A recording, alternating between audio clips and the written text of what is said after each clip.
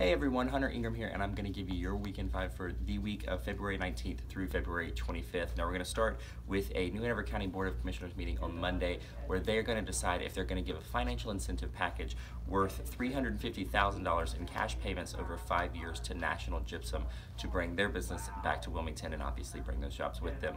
They're going to decide on that on Monday morning at the New Hanover County Courthouse at 9 a.m. So if you're interested in hearing what they're going to talk about and kind of where they are on this issue with National Gypsum, you can go out and visit them.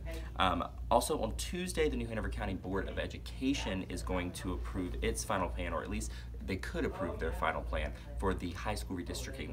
And that's going to be at a work session where the public can sign up and speak on those issues before the actual meeting, and then obviously listen to the deliberation from the board after that. That's going to be at 5:30, and that's going to be at 1805 South 13th Street. So if you're interested in that issue, go ahead and go out there.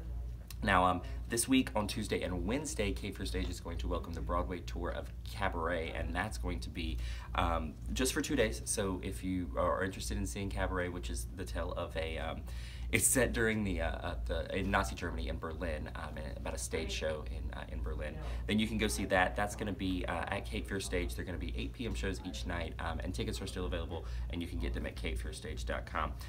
And then later in the week, we're going to see the state playoffs begin for the high school boys and girls basketball teams. You can see the schedule up on our website, and you're going to obviously be able to follow along with us as well on that. So go to Star News Online for the latest coverage, and again, you can see the schedule there. Thanks everyone. Bye.